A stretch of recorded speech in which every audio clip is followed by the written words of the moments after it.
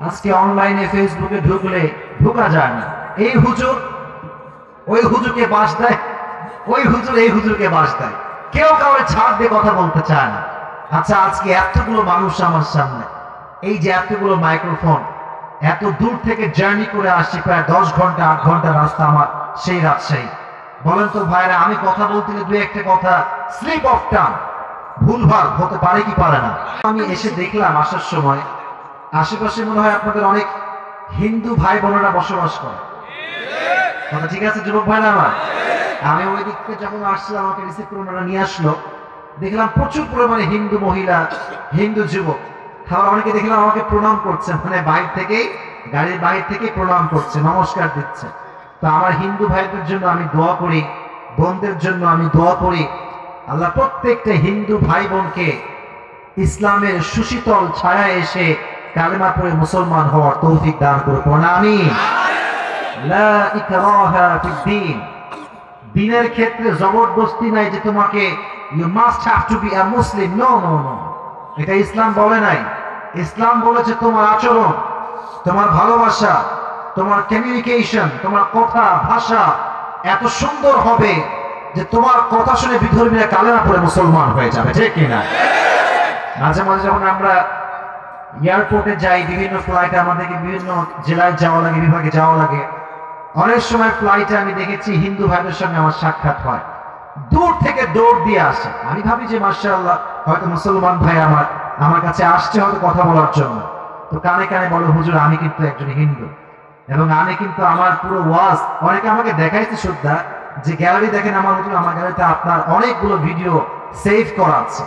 আমার যখন মন খারাপ হয় তখন আমি আপনার ওয়াজ শুনি, আমি আজহারের ওয়াজ শুনি। মারহাবা বলবেন আপনারা সবাই? আমার কথা হচ্ছে, কার ওয়াজ কে শুনবে it's not a big deal, যাকে যার পছন্দ সে তাকেই শুনবে। বাট আমাদের দেশে এই যে একটা বিভাগ, এই যে একটা আমাদের বিবিধের দ্বার প্রান্ত আমরা গড়ে তুলেছি, রাখা যাবে না। আমার কথা হচ্ছে, যেই মুসলমান ঘরের সন্তান সেই আমার ভাই, ঠিক কিনা বলেন যুবকেরা? আজকে অনলাইনে ফেসবুকে ঢুকলে ঢোকা যায় না। এই হুজুর ওই হুজুরকে বাস দেয়, ওই হুজুর এই হুজুরকে বাস দেয়, কেউ কাউরে ছাড় দিয়ে কথা বলতে চায় না। আচ্ছা, আজকে এতগুলো মানুষ আমার সামনে, এই যে এতগুলো মাইক্রোফোন, এত দূর থেকে জার্নি করে আসছি, প্রায় 10 ঘন্টা 8 ঘন্টা রাস্তা আমার সেই রাজশাহী। বলেন তো ভাইরা, আমি কথা বলতে গেলে দুই একটা কথা স্লিপ অফ টাং, ভুলভাল হতে পারে কি পারে না? আপনারা বললেন না কেন? পারে না, পারে না? Definitely it could be happen. কিন্তু আমার এই ছোট্ট কথা দিয়ে যদি কেউ ইসলামকে ছোট করতে চায়, আমাদের সম্মানে আঘাত করতে চায়, বুঝতে হবে সে প্রকৃতপক্ষের মুসলমান হতে পারে না, ঠিক কিনা বলা? আমরা ঐক্যতার একটা দোয়ার খুলতে চাই, যেখানে কোনো ভেদাভেদ হবে না। আহলে হাদিসের ভেদাভেদ নাই, হানাফির কোনো ভেদাভেদ নাই, শাফিঈর কোনো ভেদাভেদ নাই, আলিয়ার ভেদাভেদ নাই, কওমি ভেদাভেদ নাই। আমাদের এক কথা একটাই, আমরা মুসলমান ঘরের সন্তান, আমরা ঐক্যবদ্ধ ইসলামের জন্য কাজ করতে চাই। এই স্লোগান যতদিন থাকবে বাংলাদেশে, ইসলামের রাজ কায়েম হয়ে যাবে ইনশাআল্লাহ। আল্লাহ আমাদের সবাইকে ঐক্যবদ্ধ হয়ে কাজ করার তৌফিক দান করুন, সকলে পড়েন আমিন। আচ্ছা, মা বোনদের জায়গা কোনটি করা হয়েছে? ওইটা না, সামনেরটা, তাই না? অনেক মায়েরা বোনেরা দেখলাম আসছে, জি অনেকে আসছে দেখলাম। আমরা মা বোনদের জন্য দোয়া করি, আল্লাহ প্রত্যেকটা মা বোনকে খাদিজার চরিত্রে চরিত্রবান হওয়ার তৌফিক দান করুক, সকলে পড়েন আমিন। এই ক্ষেত্রে আমিনের চিঠা আমি করেন না কিন্তু প্লিজ। মা বোনেরা ঠিক তো পুরো সমাজটাই ঠিক হয়ে যাবে। যদি একজন মেয়ের চরিত্র নষ্ট হয়ে যায়, পোশাক নষ্ট হয়, পুরো যুব সমাজ নষ্ট হয়ে যাবে। আর আমি এই কথাগুলো একটু বেশি বলি, কেন বলি? আমি বলি, অনেকের একটু আপত্তি থাকে, আমার বলছে হুজুর যুবকদেরকে নিয়ে এত বেশি কথা আপনি কেন বলেন? আমি বলি দুইটা কারণ। এক, যতদিন পর্যন্ত যুবকরা তাফসীর প্রোগ্রামে আসবে, বাংলাদেশে কনসার্ট বন্ধ হয়ে যাবে, নাচ গান বন্ধ হয়ে যাবে। দুই নাম্বার কারণ, আমি যুবকদেরকে বেশি কথা বলি এই জন্য, কারণ এই পৃথিবীতে যত ইসলামের রাজ কায়েম হয়েছে, সব যুবকদের দ্বারা বিপ্লব তৈরি হয়েছে, ঠিক না? আমি যুবকদেরকে একটু বেশি ভালোবাসি, একটু বেশি কথা বলি। তো যুবকরা কি আমাকে আপনার সবাই চেনে না? যারা আসছেন আমাকে ফেসবুকে ইউটিউবে দেখছেন নাকি আপনারা সবাই? আচ্ছা, মাশাআল্লাহ। কারেন্ট আসছে? আচ্ছা, বন্ধ হয়ে আবার হবে, ঠিক আছে, সমস্যা নেই। আমি আমার যুবকদের জন্য দোয়া করি, আল্লাহ প্রত্যেকটা যুবককে অমরের মতো ইসলামের সৈনিক হিসেবে কবুল করুন। সকলে বলেন আমিন। হয়ে গেছে? আচ্ছা ঠিক আছে, সমস্যা নেই। কারেন্ট এমন হয় ছিল না, তাই না? কারেন্ট এখন এসেছে। তো আপনাদের যারা কারেন্ট কমিটি আছে এদের বোঝা উচিত পুরো বছরে একটা দিন তাফসীর প্রোগ্রাম, তাও যদি কারেন্টটা নেয় এটা সহ্য করা যায় না। বছরে একটা দিন প্রোগ্রাম, তাও যদি কারেন্ট নিয়ে নেয়, সমস্যা এটা। এরপরে যখন প্রোগ্রাম করবেন বলে দিবেন যে আমাদের প্রোগ্রাম হবে পুরো বছর কারেন্ট না, কোনো সমস্যা নাই, বাট ওই দিন কোনো কারেন্ট নেওয়া যাবে না। ঠিক আছে? হিদায়াত দান করুন। আমিন। সমস্যা নেই। চা দিছে কে রে? একেবারে এক বালতি চা দিয়েছে। আচ্ছা সমস্যা নেই। হইছে?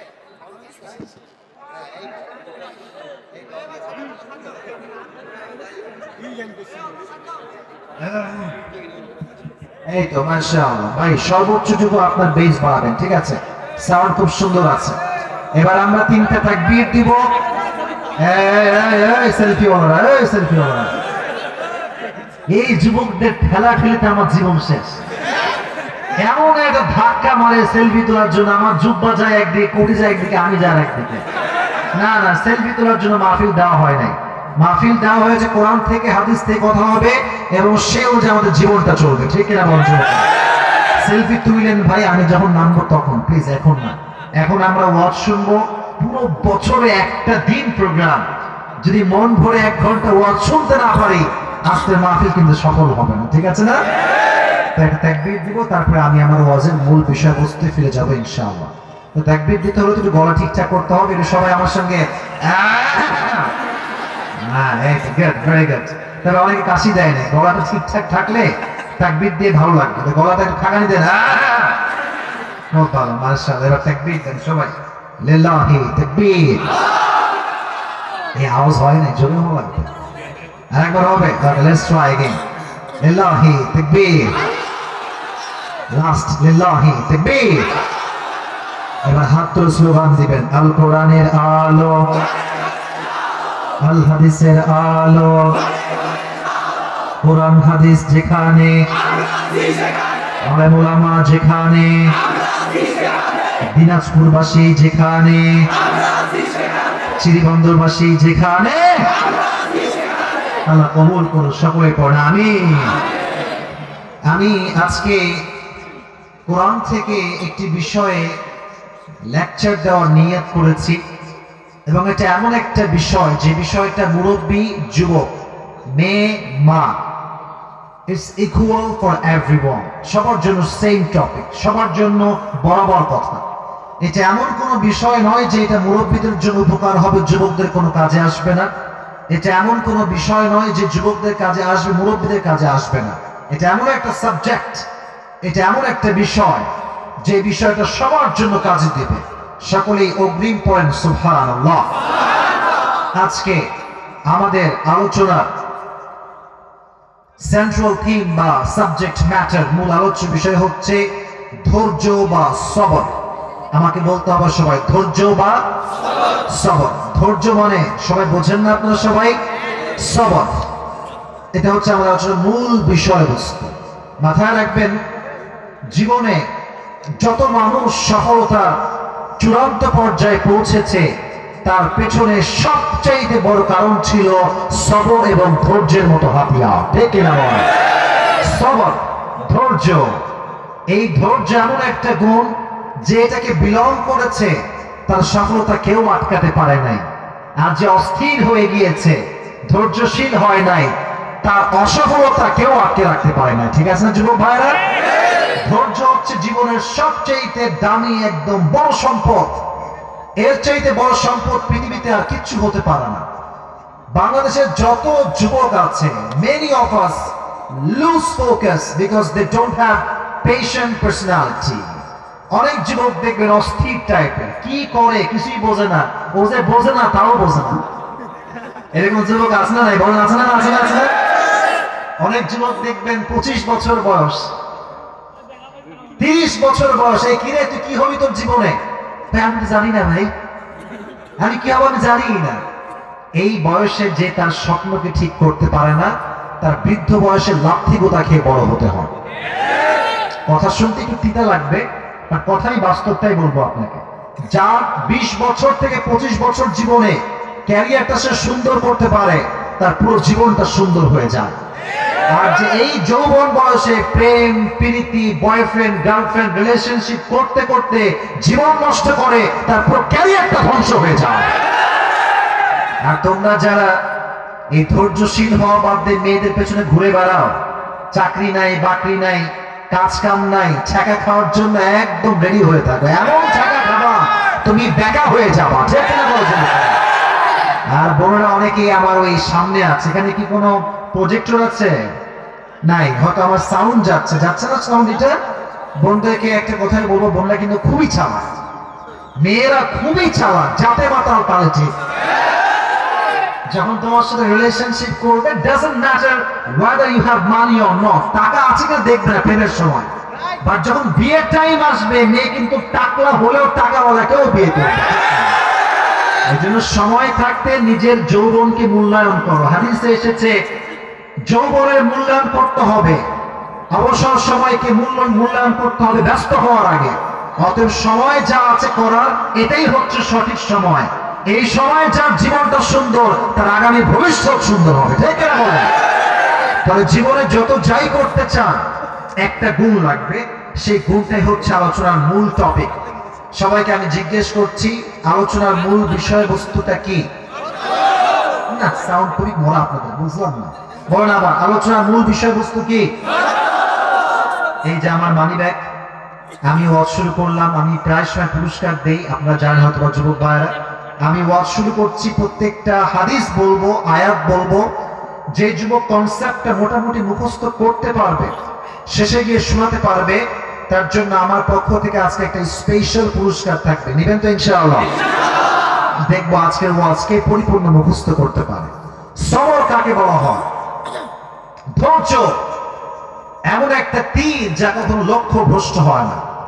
ধৈর্যকে আল্লাহ তাআলা এমন একটা দুর্গ বানিয়েছেন যা কখনো ধ্বংস হয় না। এই সবরকে আল্লাহ তাআলা এমন এক বিজয়ী সৈনিক দান করেছেন যা কখনো পরাজিত হয় না। ধৈর্য এবং সফলতা হচ্ছে দুইজন সহোদর ভাইয়ের মতো। যে ধৈর্যশীল হবে, তার সফলতা আল্লাহর পক্ষ থেকে নিশ্চিত হয়ে যাবে। আচ্ছা, এখানে ডানে বামে হাজার হাজার যুবক তোমরা, আচ্ছা বলো তো একটা কথা মন থেকে, আমাকে সবাই মন থেকে বলবা, যদি আমার কথা ঠিকঠাক থাকে তাহলে। আমাদের জীবনে দুঃখ কষ্ট আছে না? মাঝে মাঝে মন খারাপ হয় না? মাঝে মাঝে মন ভেঙে যায় না? যখন তুমি দেখো যে তোমার কাছে সাইকেল নাই আর তোমার বন্ধু R15 চালায়, মনটা অটোমেটিক ভেঙে যায়, এন্ড ইটস ভেরি নরমাল। তুমি যখন দেখো তোমার কাছে নোকিয়া ফোন আর তোমার বন্ধু দেখছো আইফোন 15 প্রো ম্যাক্স চালাচ্ছে, দিলটা এমনিতেই ভেঙে যায়। তাই মাথায় রেখো, কোনো মানুষকে কখনো তার গাড়ি দিয়ে তার সুখকে জাস্টিফাই করা যায় না। কোন মানুষকে তার বাড়ি দিয়ে তার সুখকে জাস্টিফাই করা যায় না। একজন মানুষের বেতন 10 লাখ হতে পারে, তার বইয়ের মেকআপ বিল যায় মাসে 3 লাখ টাকা, তার ছেলে গাঞ্জা খেয়ে ওড়ায় 9 লাখ টাকা। আমাদের টাকা পয়সা কম হতে পারে, ম্যাক্সিমাম পিপল মাশাআল্লাহ we belong middle class family, আমাদের মধ্যবিত্ত পরিবারের সন্তান আমরা, বাট আমরা যদি সকল গুজার হতে পারি, ধৈর্যশীল হতে পারি, লাইন শাকারতুম লাযীদান্নাকুম ওয়া লাইন কাফারতুম ইন্না আযাবি লাশাদীদ। কোরআনে আল্লাহ তাআলা বলছেন, আমার যে বান্দা ধৈর্যশীল হবে, ধৈর্যের গুণ যা অর্জন করবে, শুকরিয়া আদায় করবে, তার গুণ যদি এক গুণ হয়, তার নিয়ামত যদি 1 গুণ হয়, আমি আল্লাহ রাব্বুল আলামিন সঙ্গে সঙ্গে তার নিয়ামতকে ডবল করে তাকে দান করে দেব। কোন সুবহানাল্লাহ। I will increase your ni'mah whatever you have, যা আছে ডবল করে দিব। আর যদি বলো যে আমার বন্ধুর আইফোন, আমার কাছে ভিভো, আমার কাছে সামান্য একটা স্যামসং ফোন, আল্লাহ বলছেন যা আছে কমাই দিব, আরো কমাই দিব। অতএব whatever you have, you have to be happy with that. যা আছে আল্লাহ তুমি যা দিয়েছো আমি খুশি। বলেন সবাই, আল্লাহ তুমি যা দিয়েছো তাতেই আমি খুশি। এটা যে বলতে পারে, এখানে আলেম ওলামা বসে আছে, আমি একটা কথা বানাই বলছি না, যে শুকর গুজার হবে, তার যদি একটা বাড়ি হয় আল্লাহ তাকে ডবল বাড়ি বানানোর ব্যবস্থা করে দিবে। সুবহানাল্লাহ। সবাই সবর লাগবে, ধৈর্য। শীতকাল আসলে মাঝে মাঝে আমাদের নাক বন্ধ হয়ে যায়, এটাকে আমরা বলি সর্দি, নাকি আপনার কি কন? সর্দি। দেখবেন যে মাঝে মাঝে এক নাকে নিঃশ্বাস বের হয় আর এক নাক একদম বন্ধ। তো অনেক লোক দেখবেন অসুস্থ হয়ে গেলে বলে আল্লাহ কি আর কাউরে পায় না, খালি আমারই পায়। আছে না? আছে না? মাঝে মাঝে তোমার বন্ধু বলবে, এই বন্ধু কেমন আছিস রে? আর বলিস না, সব দুঃখ আমার কপালেই, দোস্ত আমার কোনো সুখ নাই। এটা হচ্ছে স্পষ্ট বেঈমানি ছাড়া আর কিচ্ছু হতে পারে না। আর এই অন্যায় সবচাইতে বেশি করে হচ্ছে মেয়েরা। মেয়েদের অভিযোগের কোনো শেষ নাই। আসতে ঠিক বলবেন আপনারা? মেয়েদের দেখবেন কোন অভিযোগের শেষ নাই। স্বামী একজনকে দিয়েছে, একজনের স্বামী আইফোন, তারটা একটু স্যামফোনে বলবে এরকম স্বামী হইল, অমুকের স্বামী আইফোন দিচ্ছে, আমার কিছুই নাই। এরকম প্রেশার দিতে দিতে অনেক স্বামী হার্ট স্ট্রোক করে মরে যান। আমার বোনেরা প্লিজ সকলে রোজার হবেন, ধৈর্যশীল হবেন। অসুখে বিসুখে আমরা ধৈর্য ধারণ করবো। একজনকে আওয়াজ দিয়ে বলে তিনি কে? এবার আমি রেফারেন্স দেওয়া শুরু করছি, একদম আয়াত থেকে রেফারেন্স দিচ্ছি, তবে প্রশ্ন করছি, প্রশ্নগুলো বুঝে উত্তর দিবেন। একজন নবী যিনি কোন রেওয়ায়াতে 12 বছর, কোন রেওয়ায়াতে 18 বছর লম্বা সময় তিনি হি ওয়াজ সিক, অসুস্থ ছিলেন। মাশাআল্লাহ। নাম ছিল কি বলেন দেখি? আইয়ুব আলাইহিস সালাতু ওয়াস সালাম। আরেকটা প্রশ্ন, উনি যখন এত লম্বা সময় অসুস্থ ছিলেন তখন তিনি আল্লাহকে বলেছেন যে আল্লাহ তুমি কি লোক পাও না আমারই পাও, এটা বলছিলেন? বলেন না। কি বলেছেন? কোরআনে আল্লাহ তাআলা এটাও মেনশন করেছেন। সূরাতুল আম্বিয়া আল্লাহ তাআলা বলছেন ওয়া আইয়ুবা ইয নাদা রাব্বাহু আন্নী মাসানিয়া যুররু ওয়া আনতা আরহামুর রাহিমিন। আইয়ুব আলাইহিস সালাতু ওয়াস সালাম যখন দীর্ঘ লম্বা সময় অসুস্থ ছিলেন, যখন তার প্রত্যেকটা দেহের অঙ্গ প্রত্যঙ্গে পচন তৈরি হয়েছে, সে একটা কোনো অবজেকশন পেশ করে নাই, অভিযোগ নাই। যখনই তার জিহ্বাটা নষ্ট হয়ে যাচ্ছে, পোকা মাকড় লেগে নষ্ট হয়ে যাবে, তখন সে আল্লাহকে বলছে আল্লাহ সব শেষ, I don't have any kind of objection about that, কোনো অবজেকশন নাই আমার আল্লাহ, বাট যেই জবান দিয়ে তোমার জিকির করি এইটা নষ্ট হলে তো আমি আল্লাহ সহ্য করতে পারবো না। সুবহানাল্লাহ বললেন না? তিনি বলেন আল্লাহ আমি তো ক্ষতিগ্রস্তের মাঝে ঢুকে গিয়েছি, শামিল হয়ে গিয়েছি, আর তুমি না রহমান, তুমি না রহিম। তার মানে হচ্ছে রহমান তো কখনো তার বান্দার কষ্ট সহ্য করতে পারবে না। দোয়ার সিস্টেম দেখেছেন কি সুন্দর দোয়ার ভাষা। আর কিছু লোক দেখবেন দোয়া নিয়ে তো মারামারি শেষ নাই, আবার কিছু লোক দেখবেন দোয়ার দিকে তাকান। আমার এই যে এই দুইটা হাত দেখবেন, চেহারা না, দুইটা হাত দেখেন, নামাজ পড়ে সালাম করে এমনি ধুইটা কি যে কইরা তুই কি রশি পাকাইনি ভাই, কি একটা ভাবসা। আর বেশিরভাগ আমি আমার নানিকে দেখেছি, আমার নানির বদনাম করছি না, অনেক মানে মহিলাদেরকে দেখেছি এই যে তসবি নেয়, কি যে ঘুমে হামলায় শয়তানও বলতে পারবো না, এটা কি যে পড়লো আল্লাহ জানে। বলছে 100 বার সুবহানাল্লাহ পড়েছে, কিসের সুবহানাল্লাহ এটা? 100 বার সুবহানাল্লাহ পড়তে 10 সেকেন্ড লাগে নাকি? ভাই পাইছেন আপনি? দোয়া করবেন দোয়ার মতো, যেমনটা আইয়ুব আলাইহিস সালাতু ওয়াস সালাম করেছেন, আল্লাহ তুমি না রহমান আর আমি না কষ্টে আছি। যখন এই দোয়াটা করেছে আল্লাহর দোয়াটা এত ভালো লাগছে, আল্লাহ সঙ্গে সঙ্গে আইয়ুবকে পরিপূর্ণ শেফায়ে আজলা কামেলা দান করে দিয়েছে। এই জন্য অসুখে বিসুখে ধৈর্যহীন হবেন না, ধৈর্যশীল হবেন। একদিন আমি বাসায় ছিলাম, হঠাৎ করে একটা কল আসলো। তখন আমি এত ফেমাস না ভাই, এত ফ্যান ফলোয়ার্স আমার তখন ছিল না। I was very normal man. এটা maybe it has been 3 years, 3 বছর আগে কথা বলছি। কল ধরলাম, তো কল ধরে দেখছি একজন মহিলা কল দিয়েছে, কল দিয়ে কান্নাকাটি, মানে আমার মায়ের বয়সী একজন মহিলা। তা আমি তো এমনিতেও ভীতু মানুষ, আরো ভয় পেয়ে যে কান্নাকাটি করে কেন, কি সমস্যা? পরে বলছে হুজুর আমার ক্যান্সার ধরা পড়েছে এবং ক্যান্সারের জন্য ডক্টর আমাকে বলেছে যে আমি আর বাঁচব না, আমার হায়াত শেষ। তো এটা শুনে আই ওয়াজ ভেরি ইমোশনাল, যে মারা যাবে মেয়েটা, মহিলাটা, বড্ড কষ্ট লাগছে আমার। তো বললাম আম্মা জান একটু ধৈর্যশীল হন, মাথায় রাখবেন ডাক্তার যা বলে, ডক্টর এটা জাস্ট একটা আইডিয়া নিয়ে বলে, কিন্তু মাথায় রাখবেন আল্লাযী খালাকাল মাউতা ওয়াল হায়াতা লিয়াবলুয়াকুম আইয়ুকুম আহসানু আমালা। আল্লাহ বলেছেন জীবনও আমি দিয়েছি, মরণও দিবে একজন, তিনি কে? আল্লাহ। ওয়া হুয়া আলা কুল্লি শাইইন Kadir. He is capable to do anything in this world and the next. আল্লাহ যা চাই তাই করতে পারে। আপনি তো ধৈর্যশীল হন, দোয়া করেন, এটা দোয়া করেন যেমন আইয়ুব আলাইহিস সালাম করেছিলেন। আমি আপনাকে সত্য কথা বলছি, পরে আমি খবর পেয়েছি সেই মেয়েটা পরিপূর্ণ সুস্থ হয়ে গেছে। একদম সত্য কথা বলবো। তো যুবক ভাইরা দেখবা জীবনে অনেক সময় খারাপ সময় আসবে, বাট আমি একটা উর্দু কথা প্রায় বলি, তারি জামিল থেকে শুনেছিলাম আমি এটা। তারি জামিলের নাম শুনছেন আপনারা সবাই? পাকিস্তানের একজন টপ ফেমাস স্কলার। উনি বারবার বলেন वक्त हमेशा एक नहीं होता, वक्त कभी बुरा भी होता है, कभी अच्छा भी होता है, और ये वक्त कभी कभी बदलता भी है। আমি আসিফের কথা আমি যদি বলি, এক সময় আমি, হুজুর ভালো বুঝবে আমার কথা, আমি একজন খতিব ছিলাম, আমার বেতন ছিল মাত্র 3000 টাকা। কয় হাজার টাকা? 3000 টাকা। আজকে আমার ড্রাইভারের বেতন হচ্ছে 30,000 টাকা। টাইম হ্যাজ চেঞ্জড, সময় পরিবর্তন। এক সময় আমার বেতন 3000 টাকা, আজকে আমি ড্রাইভার বেতন 30,000 টাকা। আর তো বাদ বাকি বাদ দিলাম। তো কথা হচ্ছে একটা, খারাপ সময় আসছে মানেই ভালো সময় সামনে অপেক্ষা করছে।